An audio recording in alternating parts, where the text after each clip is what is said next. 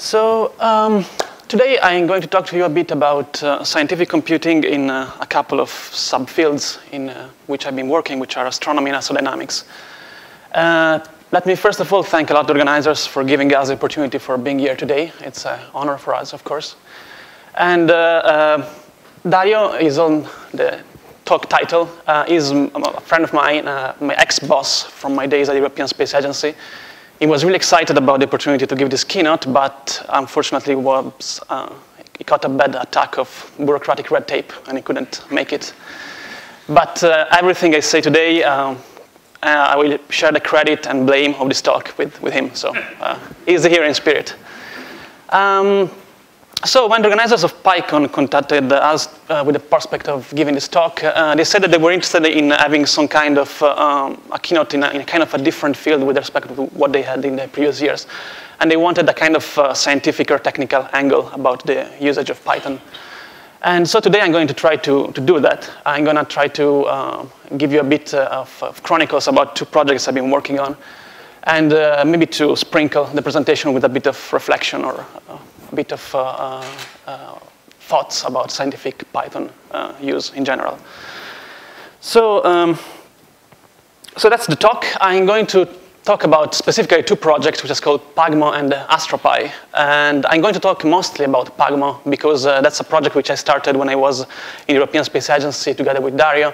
And it's the software I'm most intimately familiar with. AstroPy is a project I've been involved with since the start of my job at the Max Planck Institute in May. So I'm working with it, but I'm not as much intimate as with PAGMO. So I will devote a few slides towards the end to AstroPy. A bit of a background about us. So my background is astronomy. I have a PhD in astronomy I got from the University of Padua in Italy in 2008. After that, I had my first job, which was a research fellowship at the European Space Agency in Holland, in the Old Zealand. And it was in a team which is called the Advanced Concepts Team, ACT, which is a very interesting place to work. It is essentially a multidisciplinary team which is tasked with performing and fostering and monitoring research in a variety of fields which are not of immediate interest to the activity of the space agency, but it could be in a time frame of 20 to 30 years, so kind of advanced studies. And it's a team of young researchers from all the kind of different backgrounds. So there are, of course, a lot of aerospace engineers, but also mathematicians, theoretical physicists, even biologists and economists. It's a small kind of skunkwork type of team. It's an interesting place to be. After that, I spent a couple of years in the industry. I was a high-performance software engineer, first in a Dutch research company in Rotterdam.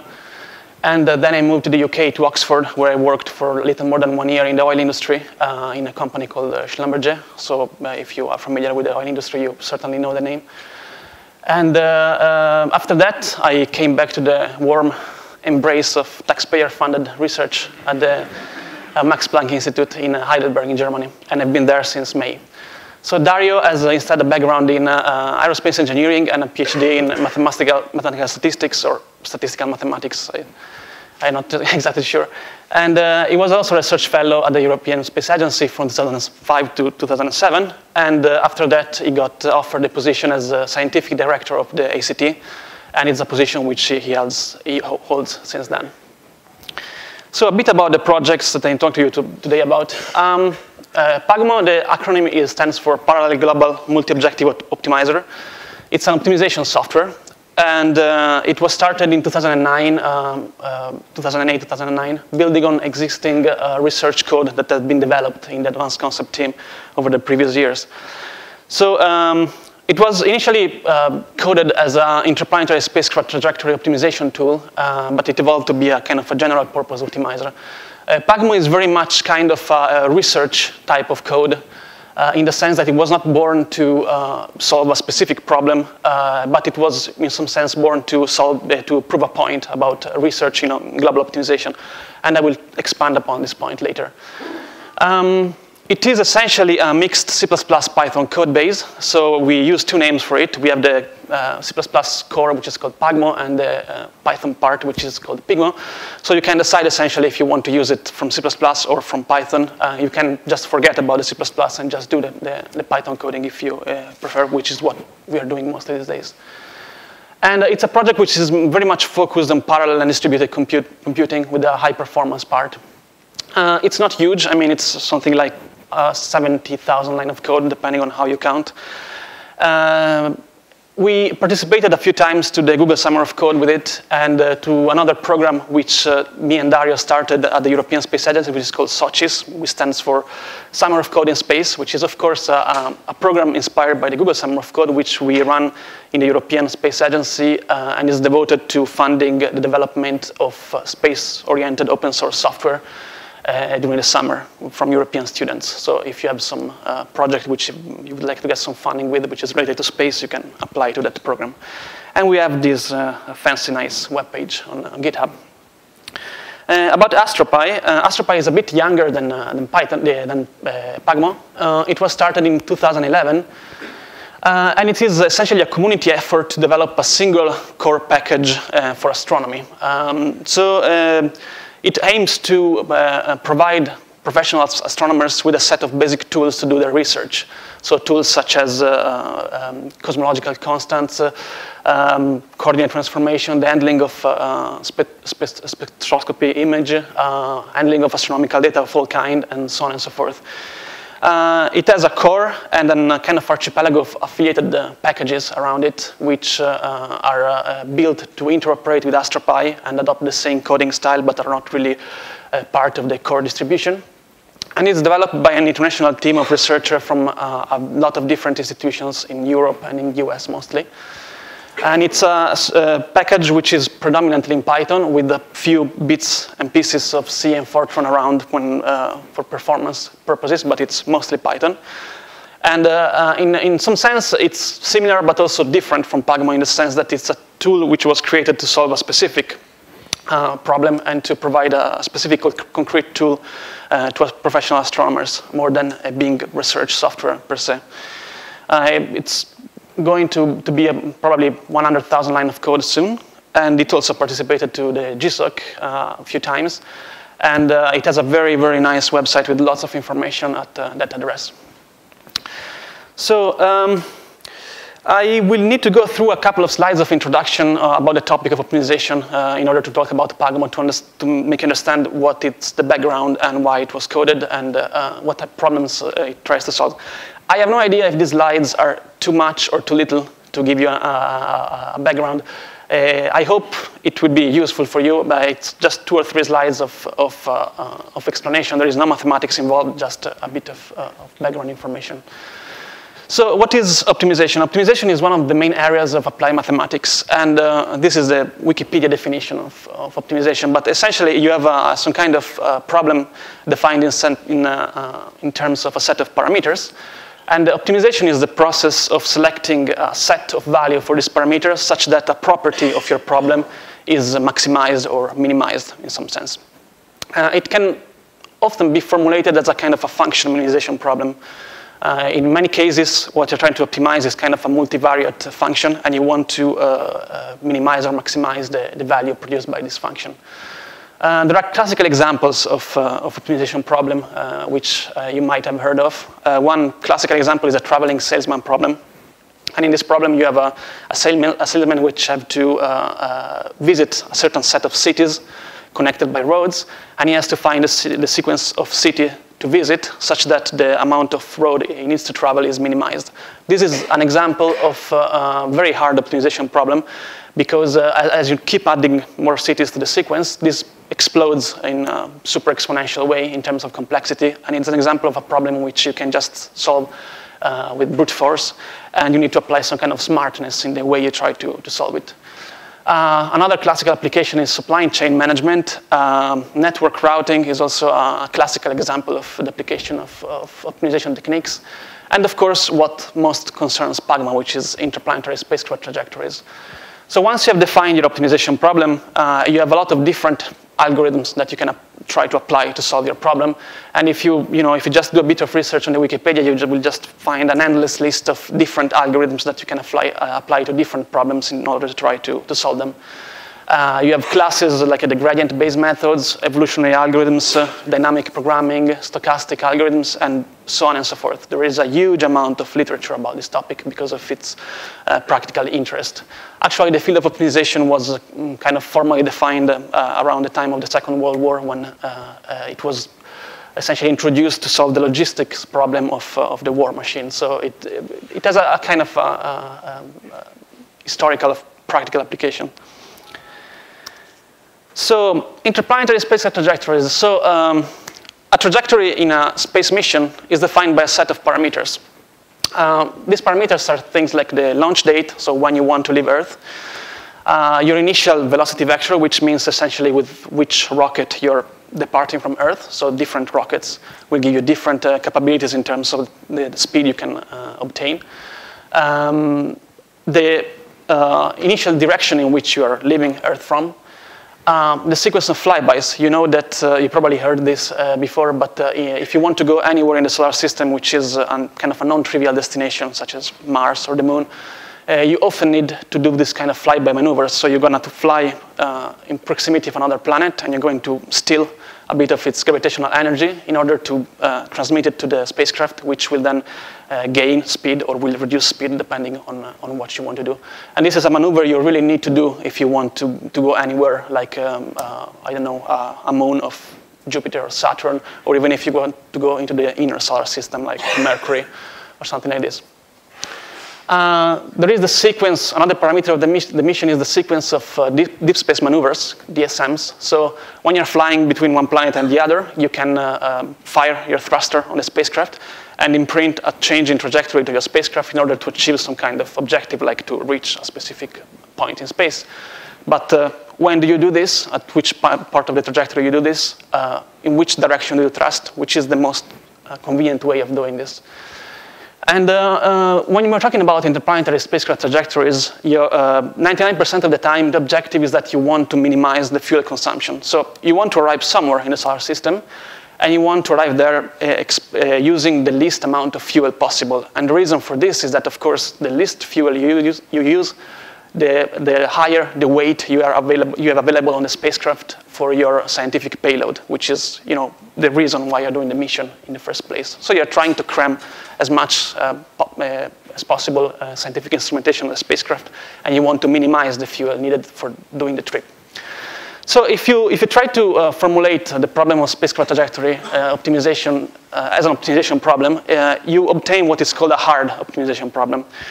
So the objective function that you need to optimize is very difficult to deal with. It's a multimodal objective function, meaning that it has a lot of maximum and minima, and you need to find the most convenient of these maxima that you want to exploit.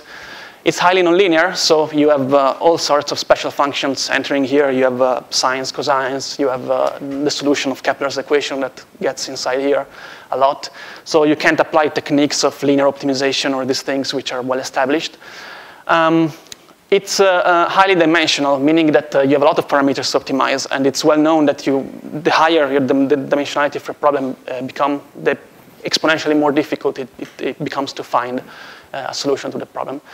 And traditionally, this type of task has been tackled by teams of human experts. So traditionally, it's being done when you project a space mission is that you have a team of aerospace engineers, and they draw on their own human expertise and their own experience, and they sit down and they start, trying ideas for the trajectories, and over the course of weeks or months, they came up with a good trajectory that satisfies the mission requirements. In the next slide, I have an example of a spacecraft trajectory. I apologize for the quality of the picture, but I couldn't find one with the higher resolution, unfortunately. This is the trajectory of a spacecraft called Messenger, which has been orbiting Mercury since a few years, I think now. And you see, it's a very complicated trajectory in which you start from the Earth at this point. You do a round. You do a flyby of the Earth, which changes your trajectory and allows you to arrive in proximity of Venus, where you do another flyby, and you do successive flybys of Venus and then Mercury, and finally you arrive to Mercury and you inject in the orbit around the planet. And there are also kind of deep space maneuvers, these kind of black dots sprinkled around. This is a type of a very hard problem to solve. And it's kind of counterintuitive that it's so difficult to get to the inside of the solar system rather than going, for instance, to Jupiter or to Saturn. Going to Jupiter or Saturn is comparatively easier. And the reason for that is intuitively, going to the inner solar system is a bit like tossing a coin in a kind of a funnel shape. So the coin starts to spiral down close to the center of the funnel, and it starts to spin faster and faster because it's trading gravitational energy for kinetic energy. So the problem here that this trajectory solves is that of slowing down as you go closer and closer to the sun. So you're doing a lot of flybys and maneuvers in order to slow down and arrive to Mercury with a suitable velocity vector so you can enter the orbit around the planet. So this is a very difficult trajectory to find out and to architect. But it's an example of a thing that you can do in a mostly semi-automatic way with PAGMO nowadays. So the last introductory slide, if you want, is this one. So the idea behind PAGMO, one of the reasons why it was developed in the first place, is that we can try to make this program of finding an optimal trajectory a kind of automated procedure by exploiting kind of a recently introduced class of algorithm, which is called bio-inspired optimization algorithms.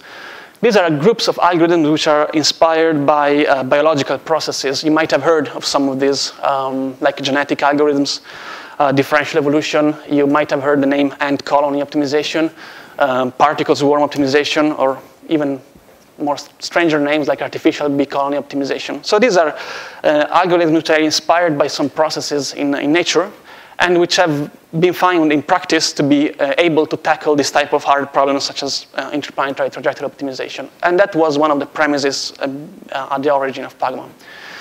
And another thing which is very specific to PAGMO and is not implemented in any other software as far as I know, is this thing of the island model.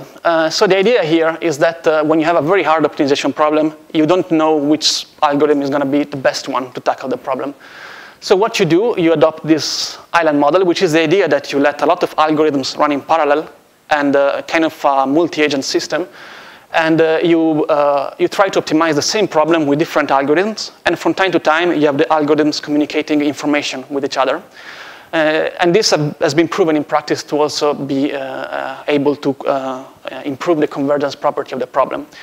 And so there was this very focus on this island model since the beginning on PAGMO. And this really smells like a lot of like parallel computing. And in fact, that's one of the reasons why we coded PAGMO, to exploit a lot the parallel nature of modern computers. And it's called island model, if you want a kind of a note of color.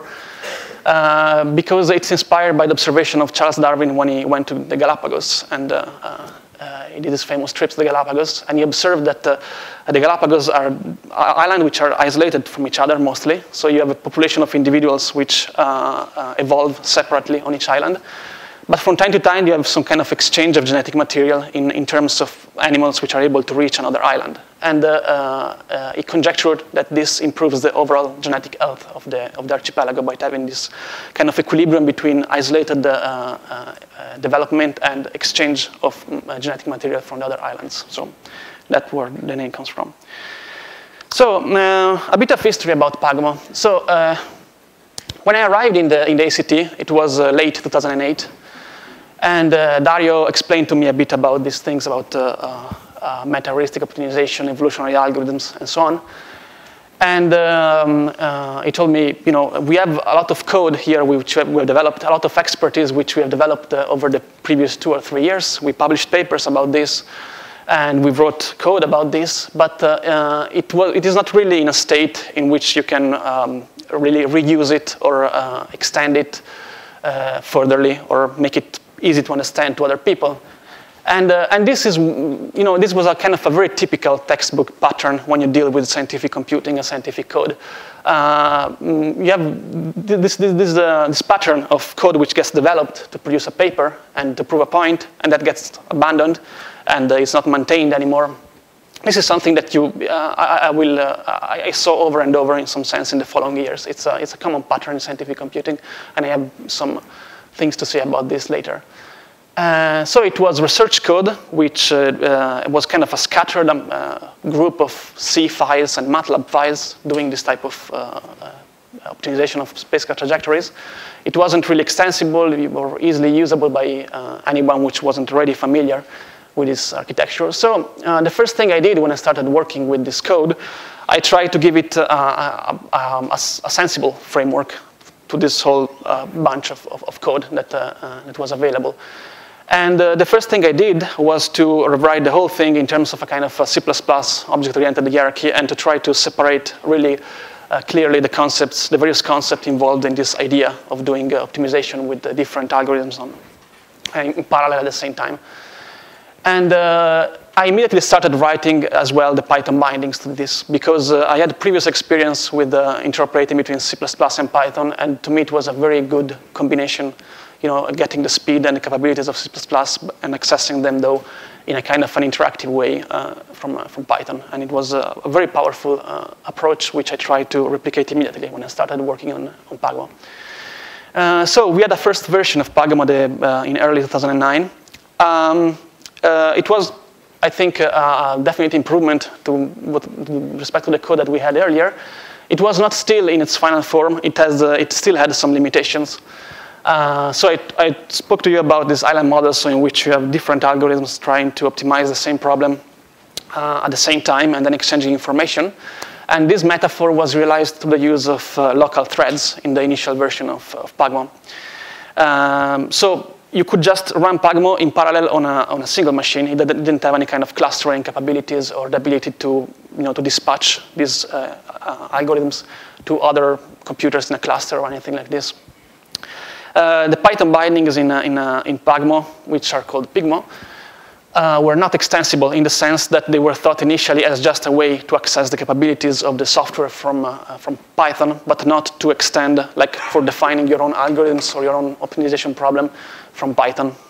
This was really a technical problem in the beginning, because there was this huge stumbling block due to the fact that we relied on local threads. And if you try to interpret Python with threads, it can get a bit painful. So you have all the GIL to step around.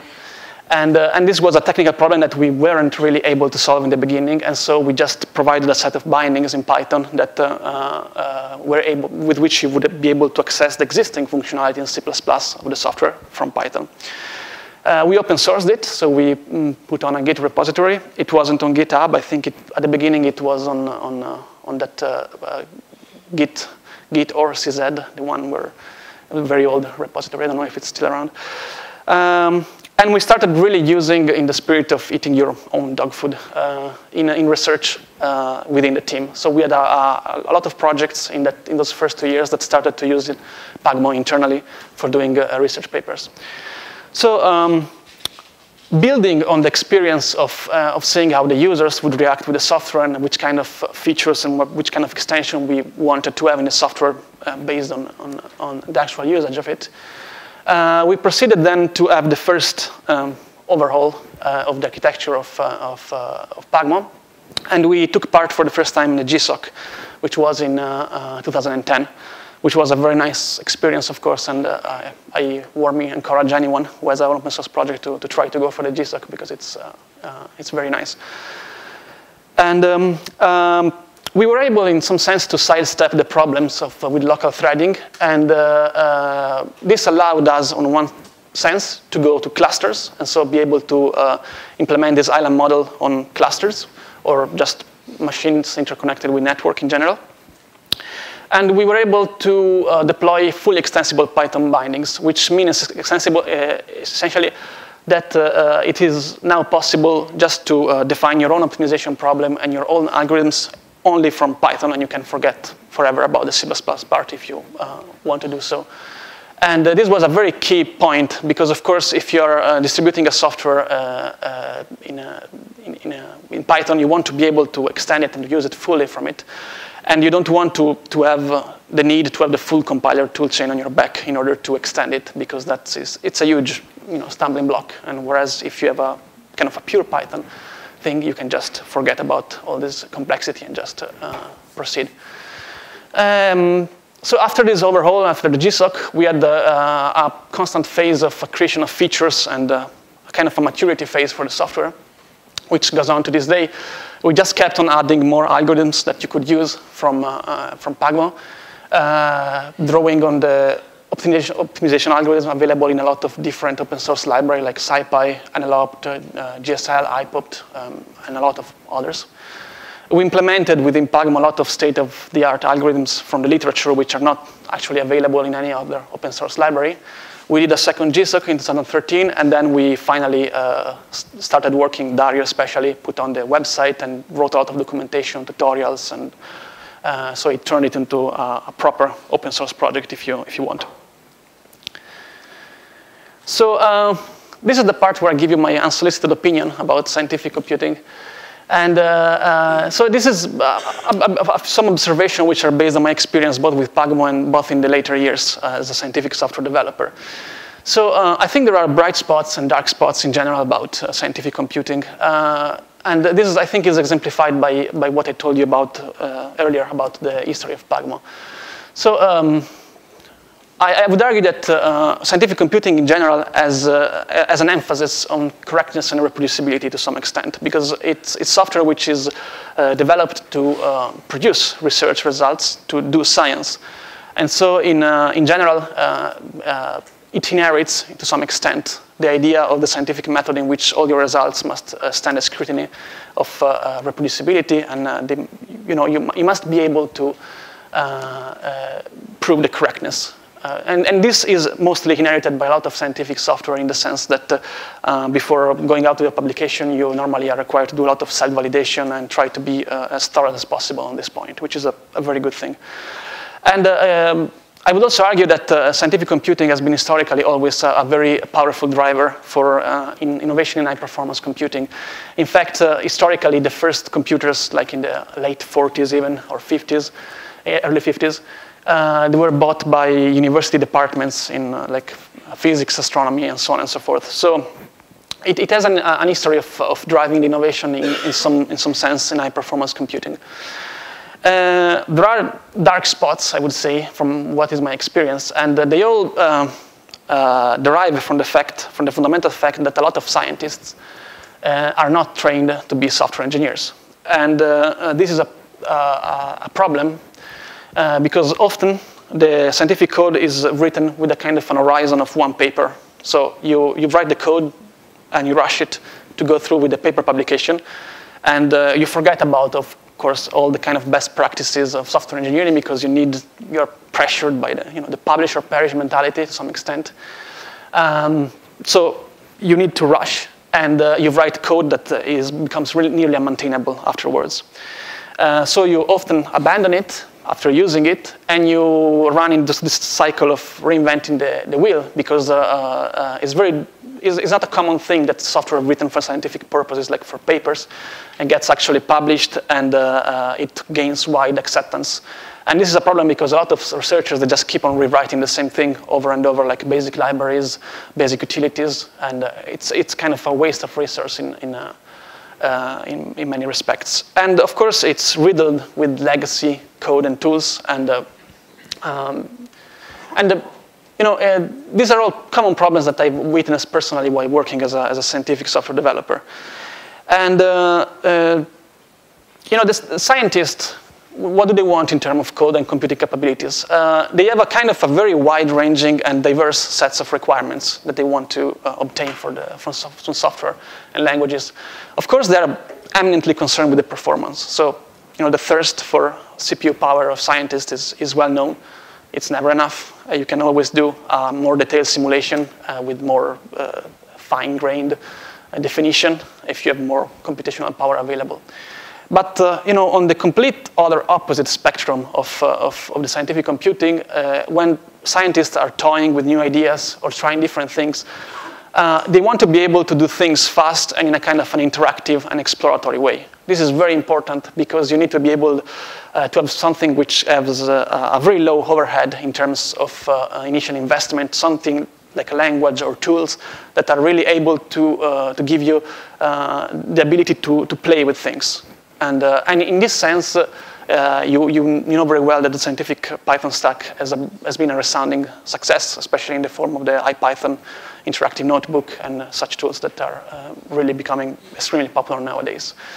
And of course, scientists want to be able to inspect, modify, and understand how a thing works. And I think this really resonates a lot with the hacking spirit of the open source community. I think it's an important point of contact because scientists often need to have tools and to write code which is highly specialized. So they need to be able to see how other people have solved the same problem, maybe adapt the code to their own needs. And so this kind of freedom and if you want, sharing of knowledge is a central component, I think, both of the scientific mindset and of the open source mindset, in some sense.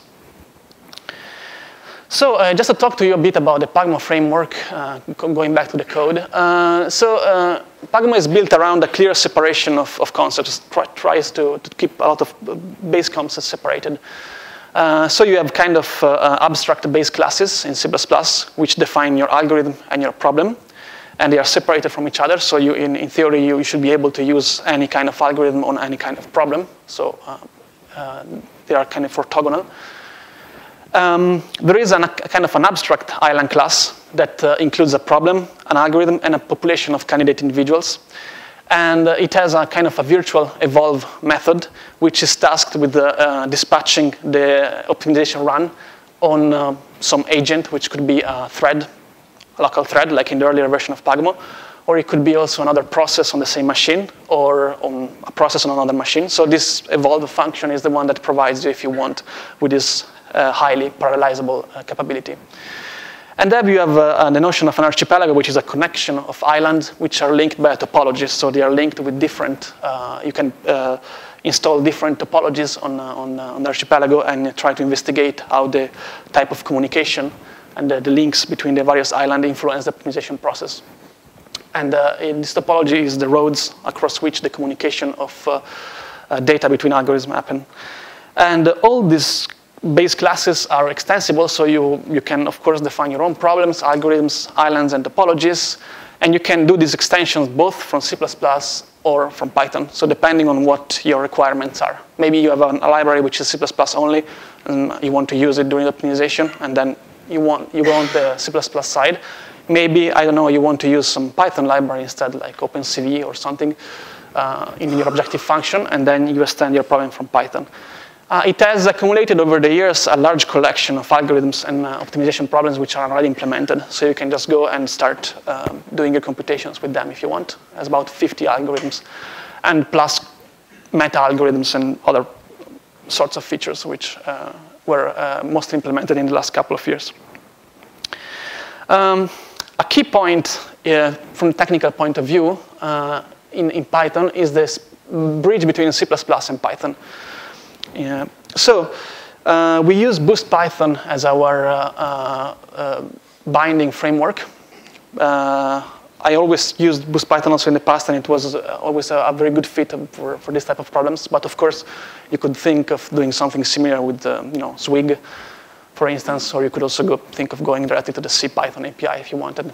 But Boost Python has proven a good match for the type of C++ coding that we need to be able to bind. And we had to solve a series of kind of challenging and non-trivial issues over the lifetime of the project. There are a few of these. For instance, you have, in order to be able to dispatch the evolution of an algorithm to another machine, for instance, of course, you need to be able to serialize everything and send it over the network. And, but you have to remember that the core is in C++.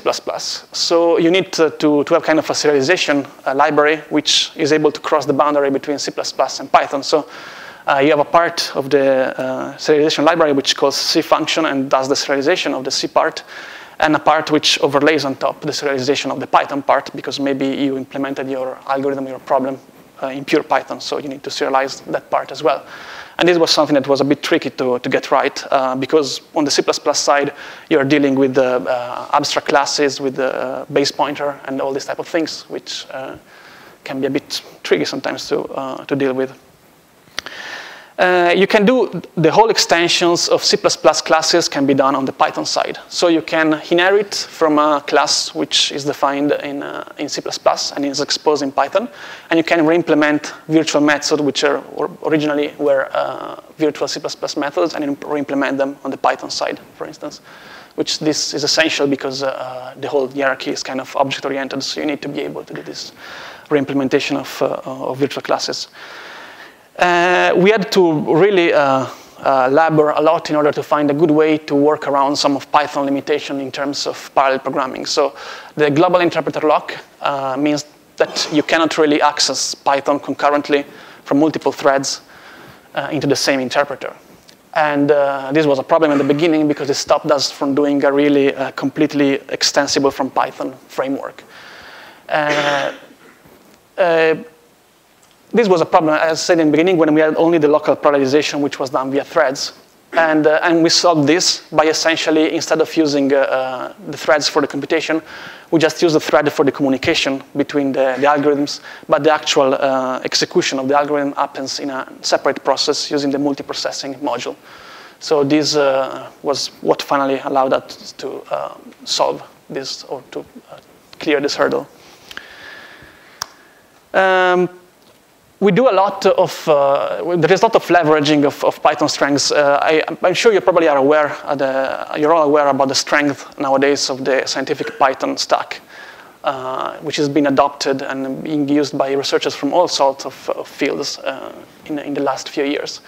And we do, as well, reuse a lot of parts of the scientific Python stack within Pagmo. Of course, the usual suspects, NumPy, SciPy algorithms, matplotlib for plotting the trajectories, for instance, and of course IPython to do kind of interactive work with Pagmo. A thing that we use that I haven't seen used too much, but it's something which is very interesting for us, is the fact that we are using the IPython cluster capabilities in order to, in some sense, to free us from the shackle of running on a single machine. IPython has a very nice kind of parallel computing framework which is distributed across the network, which you can take advantage of, and we do this. So we have a kind of island which is based on IPython, and which essentially spawns processes on computers in the network and then dispatches the run of an algorithm and a problem on that specific process on a separate computer on the network.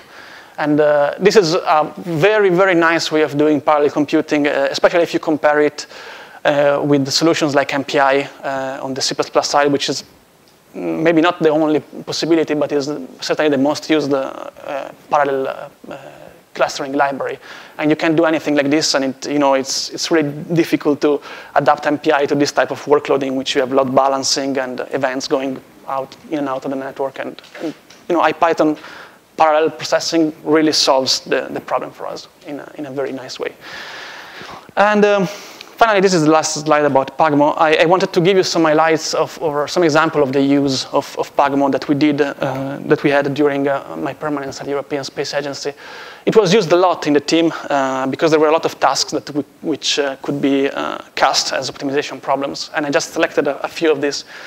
One I'm particularly fond of is we did a study with the Jet Propulsion Laboratory of NASA, I think in 2010 or 2009. And I don't know if you are aware, but around 2009, the policy of NASA for human exploration changed a bit focus, and from the distant goal of putting a human on Mars, they switched to another goal, which is that of exploring near-Earth asteroids, NEA. And so at that point in time, NASA started to look at the feasibility of space mission to asteroids. And there are a huge amount of near-Earth asteroids. There are a huge catalog of these objects. And if you want to have a mission to them, you need to find a way to select the most suitable asteroid according to some criteria, like the distance at which the asteroid is, how easy is it to come back from the asteroid in case there are problems, like in the middle of the trajectory, and you need to recover the astronauts. So there were a lot of complex criteria that you need to take into account, and you would need to rank all these thousands of asteroids for the most suitable one to the least suitable one, according to this criteria. And so we were contacted by NASA, and the idea was to try to run this optimization problem in parallel with their tools and with our tools at the same time and try to compare the results and see what if they matched or they were asteroid candidates that would pop out. So we ran the study, and then we published a paper about this in a conference. And it was interesting because we reached exactly the same conclusions. So in some sense, it's a validation of the validity of the suitability of the approach that we adopted in PAGMO for optimization. So I like to think if they ever go ahead with the plan of actually sending men to asteroids, maybe there is a piece of PAGMO in that buried deep. We also use PAGMO in another field completely unrelated, which is that the evolution of artificial neural networks for autonomous Martian rovers. So the idea here is that when you send a rover to Mars, for instance, what they do nowadays is you have a team of engineers which pilot the rover manually. But sometimes you would like to be able to have the rover to be able to operate in a kind of a semi-autonomous way in case of sudden dangers, or if the communication with Earth breaks, you don't want the rover just to drive over a cliff or something like this. So you want to give it some kind of autonomous behavior. And one of the ideas that we explored was to use artificial neural networks to drive the rover. And we did a project with the University of Plymouth in which we used PAGMO in order to evolve some kind of artificial brain on the rover so that it could achieve certain objectives like avoiding obstacles and this type of classical things in artificial intelligence and robotics. And this was also a very interesting project. And the guy that ran the project from the University of Plymouth, he has a nice SourceForge page in which he has this Mars simulator which you can hook up to PAGMO and try to optimize the behavior of the rover. It has some graphics capabilities as well. And then we used a lot PAGMO in GTOC, which is an international competition. It's called the Global Trajectory Optimization Competition. And it is an occasion in which the space agency from all over the world, they try to solve in a kind of a competitive way challenging problems in trajectory design and to find new solutions and new ways of tackle this difficult problem. And throughout the various participation of the ACT to GTOC, we very often use PAGMO to try to tackle these new problems. So this concludes a bit the part about PAGMO. I'm going to give a couple of slides about AstroPy now. So AstroPy is a project I've been involved with since I'm at the Max Planck Institute since May this year. It's a library for doing astronomical type of computations. It's, in some sense, it's superficially similar to PAGMO, at least in scope, a bit, and in the sense that it's a scientific Python library. But in many other ways, it's a very different project. It's a tool which was born to satisfy the practical needs of professional astronomers. So it has a bunch of features, like the handling of units, quantities, and constants, the handling of FITS files. FITS files are the image format which is used to deal with astronomical images. So it's a kind of a bitmap with additional metadata and all sorts of things. Convolution and filtering utilities, cosmological calculations, model fitting, and so on and so forth. So it was born with the precise objective of satisfying some practical needs on the moment of professional astronomers. So it's not a research software, it's a software for doing research in this sense, whereas PAGMO is more kind of a research software. It has NumPy as the only dependency. You can install it on Linux, OS X, Windows. And it has a wonderful community around it. It's seriously one of the best community-run projects I've ever seen. It has a very well-done website with lots of documentation, tutorials, examples, kept up to date. They adopt very, very strict software engineering best practices. Like they have all this continuous integration thing going. They have a contribution model based on the GitHub, so with pull requests, bug reports, and all the things which we are familiar with. And it has a wide selection of affiliated packages, so there is a kind of a constellation of different packages that live around AstroPy that use it, and they are not really part of the core AstroPy distribution, but they might be one day. But they depend on it, and they adopt the same kind of coding guidelines and for documentations and for coding style and so on and so forth. So the AstroPy code is overwhelmingly a Python code. It has a really heavy reliance on NumPy to do in his inner workings. For instance, one of the prominent things is this table class, which is essentially a thin wrapper around the NumPy multidimensional array, which lets you deal with the tables dressed up, or better, NumPy arrays dressed up as tables, so it has all sorts of facilities to deal with the data in a table format, and it's very handy and convenient to use. It has bits of Fortran, C, and Python for performance. Actually, we're currently also investigating the use of Numba for the future. So it we try to keep up with also the latest advancement in this field, because of course sometimes you need to go to the core performance route for certain things, like if you have to handle some images, and in that case you have a bit of different choices to do this. You can do straight C with a Python C API, or you can go Python, or again you can go Numba maybe in the future. And one big thing about this project, I think, is that in some sense it tries to bridge the gap between a wide selection of astronomical software which has been developed over the past 30, 40 years, and try to make it available from the Python side, and with the long-term goal of slowly, if you want, replacing the existing astronomical software with better version based on Python. So for instance, there is a project which is called Montage Wrapper, which is essentially a Python code that calls internally a very popular astronomical software which is called Montage, which is dealing with assembling pieces of an images in one single images and reproject it in different type of points of view and all these type of things. And the idea here is that you provide a kind of a stopgap measure by wrapping this capability, which is not still available in AstroPy, but eventually in the future, the goal is to replace it and to make a better version of it in Python. So it has a very kind of nice mission statement in some sense. And as I already mentioned, that all the development is done in the GitHub workflow, and it's very well tested and documented, and runs Travis on all the pull requests, and it does all the things, I think, in a very proper way. I really warmly recommend you to go and look about and have a look at the AstroPy website, because I think it's a very well-run project. It's very well documented. There's a lot of information on the website, and the community is extremely friendly with the active mailing list and chat channels.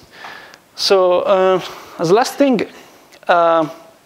this is the last slide actually of my presentation, and I always feel like there is no astronomical presentation which is not, you need a pretty picture of some kind to end up. And I can explain to you what this is. This is another example of, in some sense, of an affiliated package. This is a synthetic image. It has been produced by a simulation software which is called Hyperion. And this is a software that my boss at the Max Planck Institute wrote. It's a mixture of Fortran and Python. And what this software does is essentially, it simulates a region of space in which you have dust, typically like in the center of galaxy or in regions where stars are born. You put artificial stars inside this cloud of dust, and then you let packages of photon emitted from these stars, and you try to do essentially a software rendering of the photons going through the dust cloud, and you look what happens from the outside. So you're trying to simulate and reproduce what you're seeing in astronomical images. These regions with a reach of dust are very difficult to probe because, of course, the dust shields you from kind of direct observation. So you need to be able to simulate and to try to create synthetic observation of this so you can compare them to what you're actually seeing in the sky and trying to deduce scientific facts about it. So like the type of stars that might be in there, the number of them, and how they emit, the properties of the dust, and so on and so forth.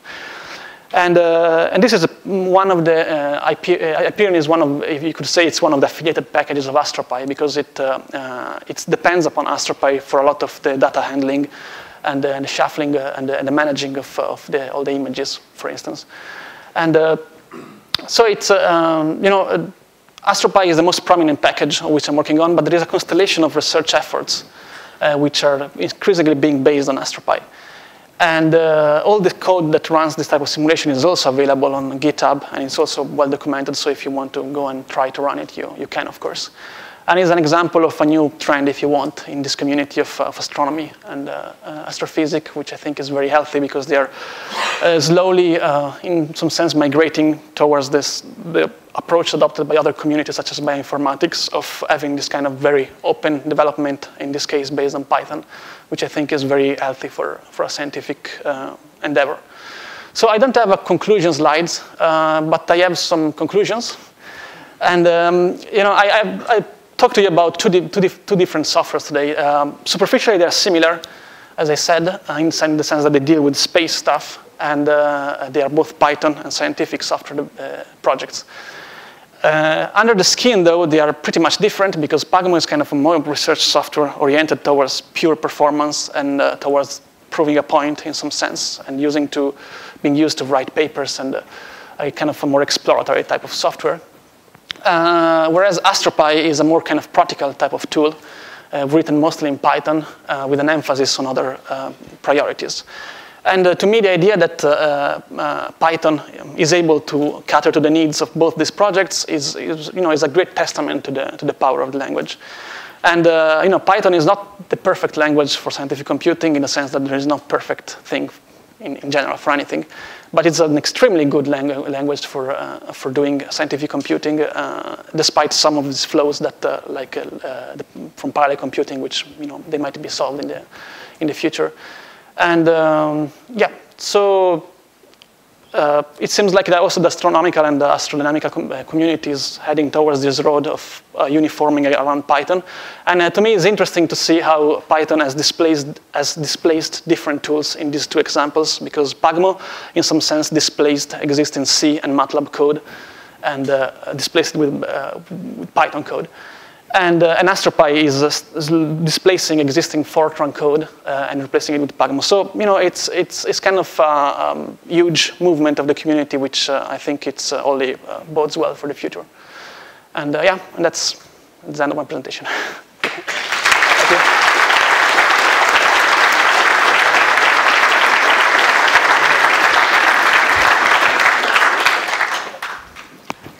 you. What time is it?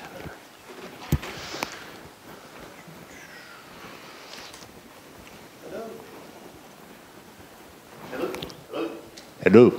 We have a few minutes for questions. And before we start with questions, I think now might be an incredibly convenient time to remind you all that in all of your conference bags is a little card for linux.conf.au 2015, which 3 days ago announced its astronomy mini-conf. An entire day of talks dedicated to astronomy and the sciences. So that's in Auckland in January. You should go to that too, it'll be fun. So hands up.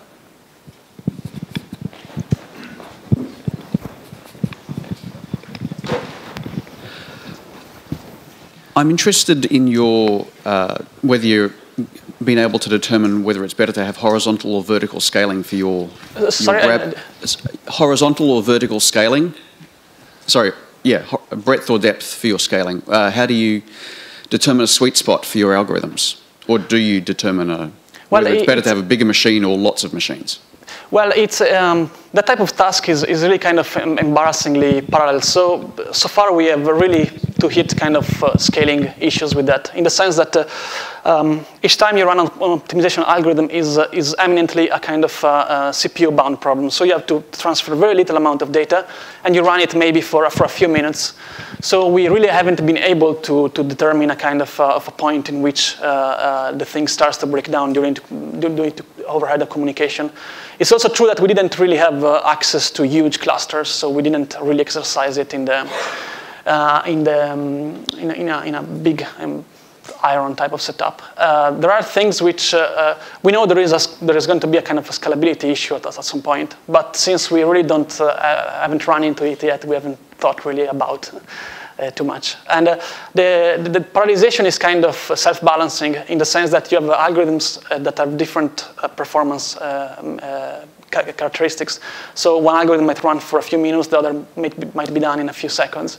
So the whole thing kind of self-balances on demand in this sense. So there is only one point of bottleneck, which is the fact that at the present time, the communication is not completely peer-to-peer, but it needs to go through a kind of a central node. So that's the... Hi, I've got a question actually about that pretty picture there. Yeah. So it sounds like people run a simulation, look at astronomical pictures, and just compare them in a qualitative way. Is that the case? No, usually not. There are certainly some information that you can get in a qualitative point of view, but what they do is they do like spectroscopy on this thing, and then they measure this image. For instance, this is only an image, I think, in the infrared band. But really, when you do the simulation, you have a kind of, not a flat image, but a cube of images at all different wavelengths. So this is a slice of the simulation. And you can get all sort of quantitative information by doing image analysis the same way you would do with a real image. And actually better, because you know exactly what are the numbers directly from the simulation.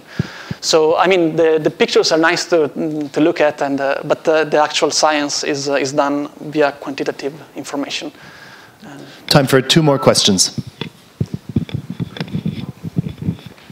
Have you been looking at the work happening around Spark and Blaze and that kind of thing for distributed computation yet, or? I'm a bit aware of it in the sense that there was a bit of talk on the AstroPy mailing list.